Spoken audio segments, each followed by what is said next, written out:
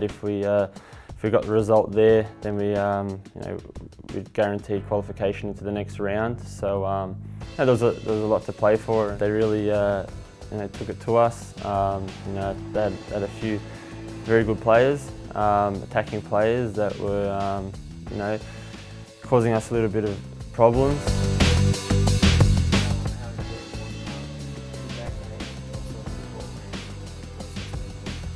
Yeah, I mean, look, his career for the national team has been superb, and I mean, I've lost count how many games. He's won us pretty much.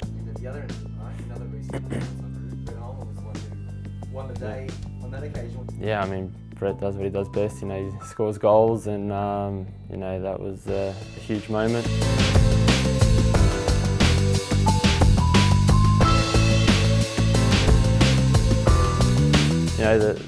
The way that this team prepares for those games, it's first class, and I think we showed that in our performances. That even though we did have tough schedules at times and had to back up after a few days, and boys flying from all around the world, we could still perform at our best.